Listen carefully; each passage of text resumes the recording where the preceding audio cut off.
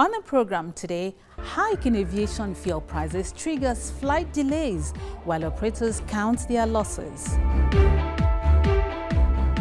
Nigerian Civil Aviation Authority issues safety guidelines for drone operators. Plus, solar plane lands in Arizona on its round-the-world journey.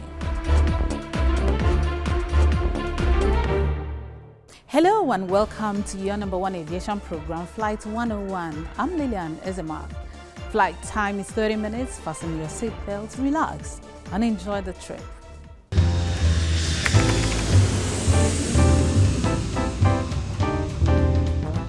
Hike in the price of Jet A1, otherwise known as aviation fuel, and the depreciating value of the nation's currency have been identified as major challenges affecting the growth of the airline subsector in Nigeria. Experts have called for strengthening of the local airlines. Other identified challenges are the high cost of providing standard air transport services, increasing demand for customer satisfaction by air travelers, and rising cost of operation. The shortage of aviation fuel has not only hampered flight operations, it has left air travelers waiting endlessly at the airports, with airlines counting their losses. I was supposed to take off by 4 p.m. this evening, and I've just been informed some few minutes ago that the flight will be coming from Lagos by 7 o'clock, which means I have to leave after 7 or by 8 o'clock to get to Lagos by maybe 9 o'clock, and I'm still going to Abeokuta. So when I get to Lagos, how am I going to get a bus to Abeokuta? Then even yesterday too, I was supposed to board by 5 p.m. from Lagos to Abuja. We boarded 8 o'clock, and I got to Abuja after 9. There was no place to stay, and we are all complacent. Nobody's talking. They can delay flight for 2 hours, for 3 hours, all of the airlines, not only that one. And I think we have value. They should respect our value. They should respect us. We all have reasons why we are traveling. You can't believe it. In the morning, my flight was 8:40 because I came this morning. Because we eventually traveled at 11:50. And as such, it was difficult for me to meet. In fact, I was praying that I could meet my appointment. Operators estimated that domestic airlines have lost more than 4 billion naira in revenue since the scarcity. Their equipment are underutilized, and this has technical consequences. This aviation analyst is of the opinion that airlines could explore cheaper options of getting aviation fuel. African Airlines Association is a body of airlines in Africa, airlines registered in Africa, and I think they usually deal with airlines, not with government. Now, it's something that, as of today, we do not have any Nigerian airline that's a member of that association. Why we do not have is because they have not been able to meet up with their commitments and to the body, and so today some airlines were there in the past. Aero, Virgin Nigeria, but today you don't have a Nigerian airline. And you just talked about weakness. This association buys fuel in bulk. They negotiate on behalf of member airlines, so they can go to different countries, be able to negotiate and get a reduced price for their member carriers.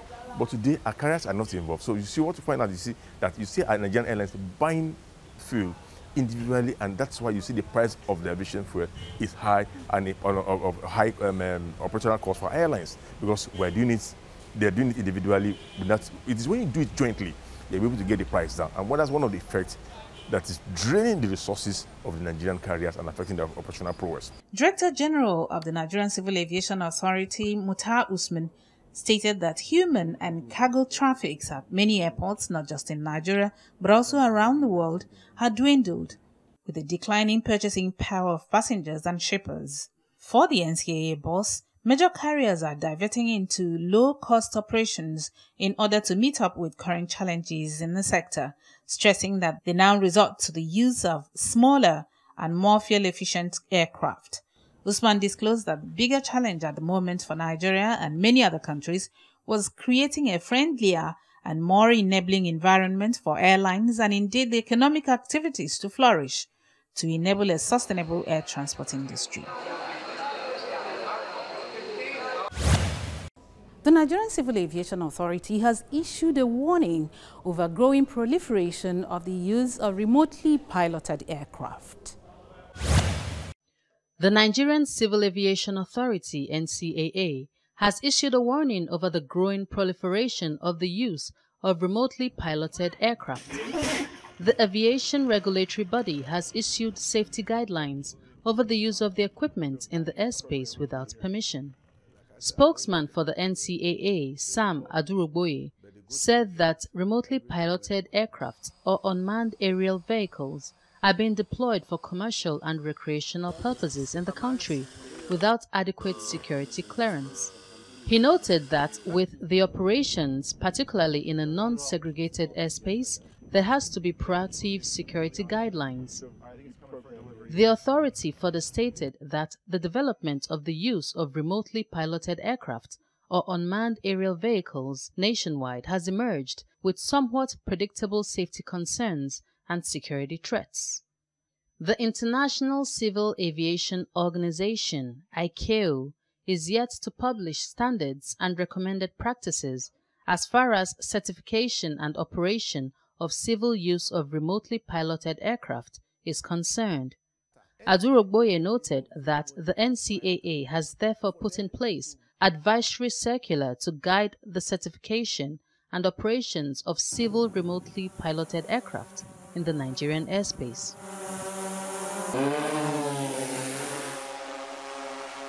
This is contained in the Nigerian Civil Aviation Regulations and Implementing Standards.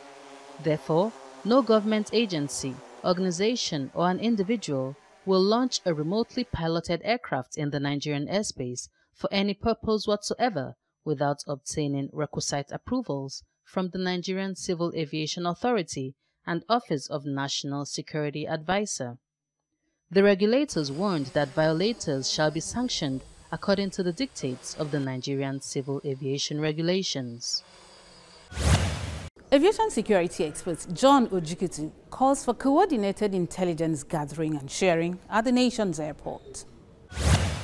A member of aviation industry think tank group, Aviation Roundtable, John Ojikutu, said that to evade what transpired at Brussels airport, where terrorists detonated explosives at the airport, there is need to coordinate intelligence and security efforts by gathering and adequately sharing information across board. The former airport commandant emphasized that the lessons from Brussels airport goes beyond airport security, calling for a national aviation security policy which emphasizes the role of intelligence in the gamut. The lessons from the Brussels terrorist attack is beyond airport security alone. It is more about national aviation security and the role of intelligence in the aviation security defense layers. There are about 6 layers of defense in aviation security. The first layer is intelligence. How does intelligence work? How does intelligence support aviation? Some of these people we are calling Boko Haram members. How many of them do we know? How many of them have we listed? Because normally you should have them in group. You rather list them as the ones that are not very critical about. You list them as or put them on watch list. Because there are 2 layers. Put them either on watch list, and the ones that you know already that are they have that terrorist instinct in their body, and you put them on no-fly list. We have a very elaborate security measure that applies to both the internal and external publics. The external publics are people that relate with us who are not staff of the Federal Airports Authority, while the external are internal are our own staff. And for anybody you see in the airport, that person must have undergone vigorous security check. And we have different levels of checks that exposes airport workers to different levels of the airport. In simple terms, it's not every staff that that works with the Federal Airport Authority that has access to the airport. For you to have access, you must have passed through security training by the relevant security organizations in the country, and you must also undergo our own internal security checkup, and after which you will be given a color that will restrict you to the level of exposure you will have in and around the airport. Ojikutu said it took Nigeria about 8 years before putting faces of those within the domestic terrorist cell before the military started putting them and their names on the watch list. For him, security is about intelligence or security agencies sharing names on the watch list with airlines and airport operators. It is about the immigration services sharing passenger names records with other countries on principle of reciprocity as it is done between the US and European countries. Now international stories. A solar-powered plane midway through an attempt to circle the globe finished the next leg of its history-making journey in Arizona after a relatively short 16-hour flight from Northern California, United States of America. The California to Arizona flight marked the 10th leg. Borchberg was the pilot for the Japan to Hawaii trip over the Pacific last July, during which he remained airborne for nearly 118 hours, or 5 days and 5 nights. That shattered the 76-hour world duration record for a non-stop solo flight set in 2006 by the late American adventurer Steve Fawcett in his Virgin Atlantic Global Flyer. It also set new duration and distance records for solo-powered flight. It was a day where the music made me very emotional.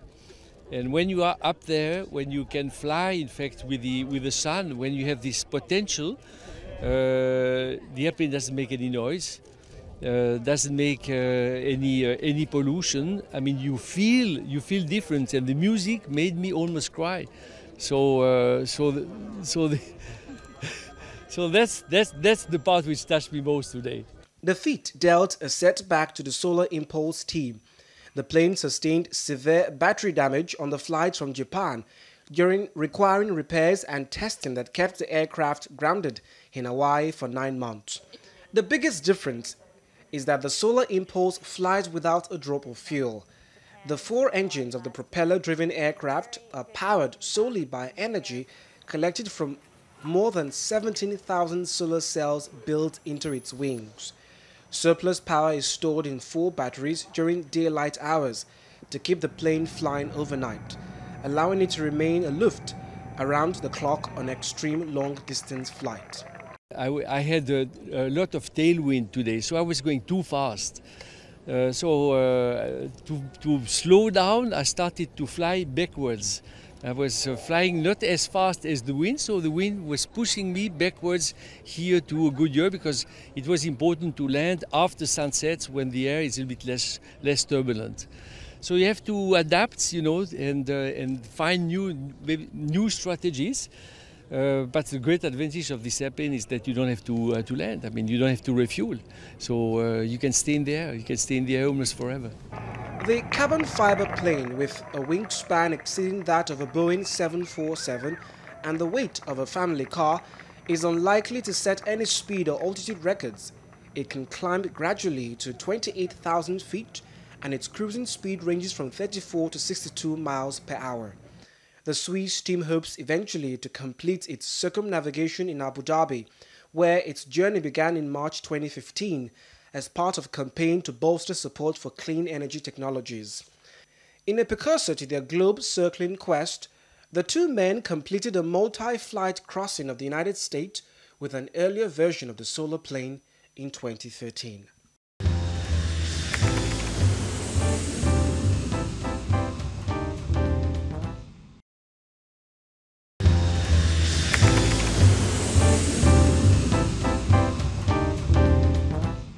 Welcome to our personality interview segment, The Aviator. Our guest is still Dele Ore. The former president, Aviation Roundtable, recalled federal government support to the aviation sector, what the future holds for pilots, and issues on bilateral air services agreements. Dele Ore studied both in Nigeria and the United Kingdom. He obtained his LLB from University of Lagos. Other educational institutions attended include Oxford Air Training Centre, Oxford and London Business School, London. Captain Dele Ore started his career as a pilot, second officer, Nigeria Airways. He occupied the following positions: Captain, Presidential Fleet, Chief Pilot and Director of Flight Operations of the airline. He was also the former President Aviation Roundtable. Except something drastic, some drastic steps are taken, such as making concrete policy that must be implemented, except we strongly energize the domestic carrier who are now the weight of making a safe operation is heavy on them because of the cost of operation, because of the foreign exchange rate, because of fuel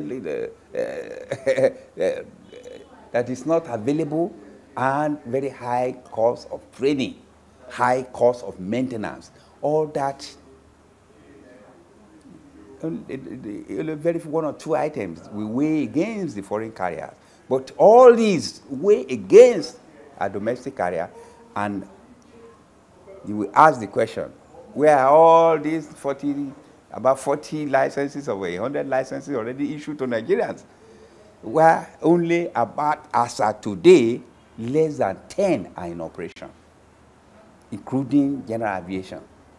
And these 10 can only take as much as they need for their own operation, based on the number of aircraft, based on the route network, based on their own approved routes, and also operations requirement. And so they cannot take more than they require. All the others will roam the street, unfortunately.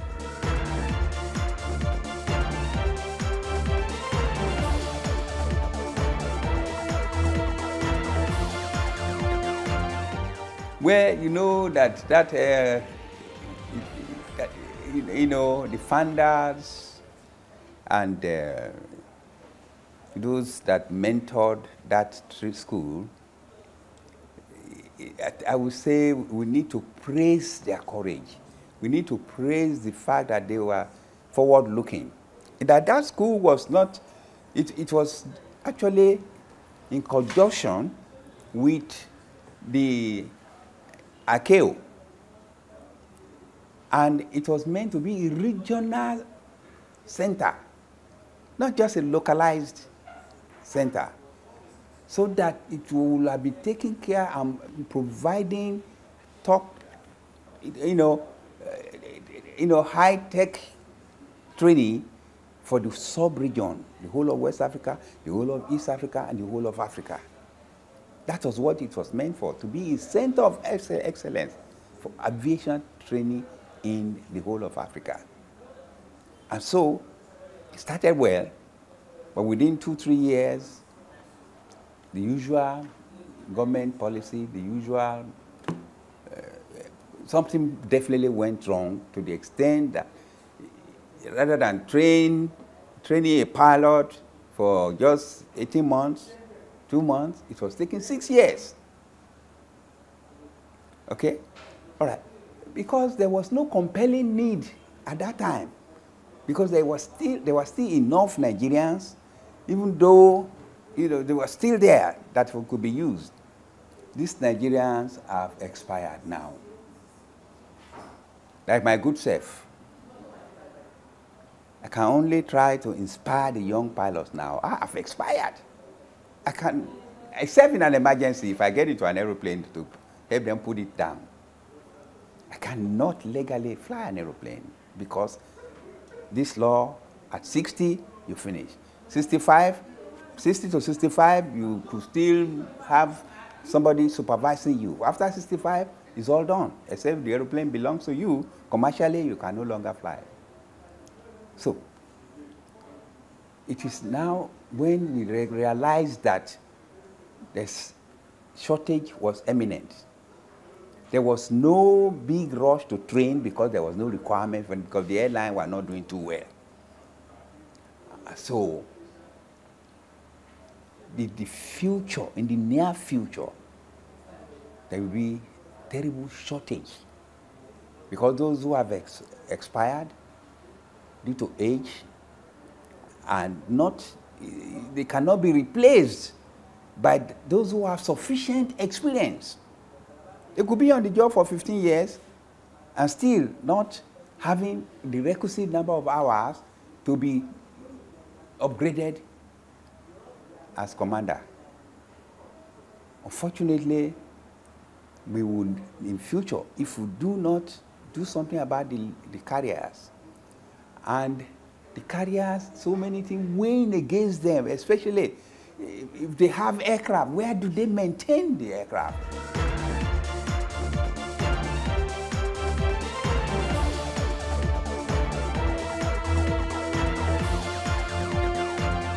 This would have been the best thing to ever happen to the industry. Unfortunately, maintenance, repairs, and overhaul facilities should have been the first before you are getting more modern machine. Because for each machine you have, you need to consider where you are going to maintain them. And these maintenance facilities are not available here because you didn't plan properly. It is not the business of government to build those facilities, but they must provide the enabling environment for investors to come and establish those things. You will find that the number of people, the engineers, administrators, economists, that will be required for such MRO will be enormous.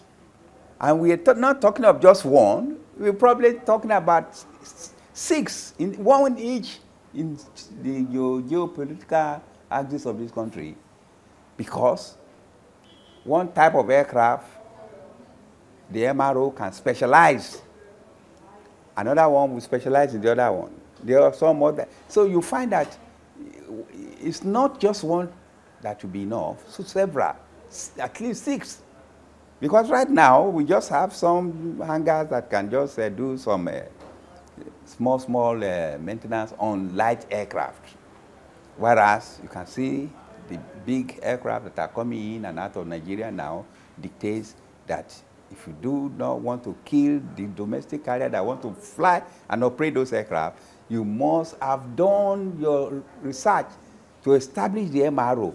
And the MRO relay several investors will have been interested in it because although it's it is a project that will have very long ingestion time before they can start making money and all that, but on the long run, for the survival of the industry, it is required.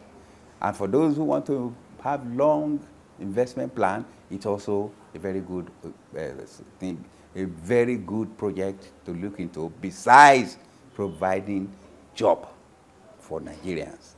And as long as our domestic carrier have to fly aircraft to far distance outside this country for maintenance, they can never make money out of their operation.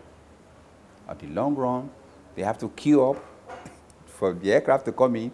They have to fly the aircraft there, ferry the aircraft there with no revenue, and they have to take support staff, technical staff to go there to at least supervise the maintenance. Because the ultimate responsibility for airworthiness of the aircraft is that of the operator.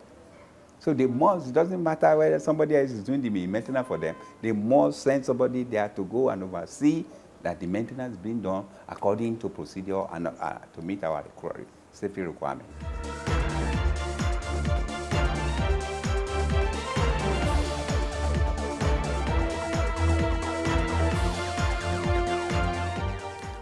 Well, whether we are signing with Zulu Airline or Yankee Airline, bilateral air service agreement has just one basic definition. It is an agreement between two states. And it could be many more states, but then it becomes multilateral. But the bilateral is between two, and it more or less decide and define what we really want to do in between us. As you said, unfortunately, I don't have the content of that of the quarter, but I make bold to tell you that bilateral service agreement, you have what we can say a model here, that AFRA is propagating that the Nigerian government and also other states who don't even have the technical knowledge how to negotiate, because it's an intricate, very, very strict and delicate balancing of interests. You need experts to negotiate bilateral service agreement.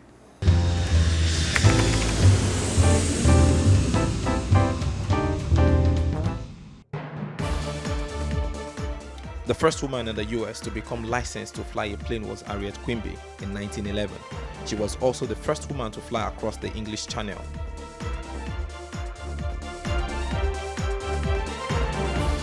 Amelia Earhart was the first woman to fly solo across the Atlantic Ocean.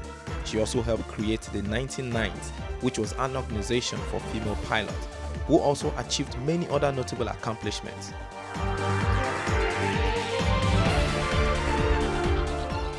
The world's largest passenger plane is the Airbus A380. It's a double-decker 4-engine jetliner. It made its first flight on April 27, 2005. That's it on the program this week. Thanks for watching. I'm Lilian Ezemark. Bye.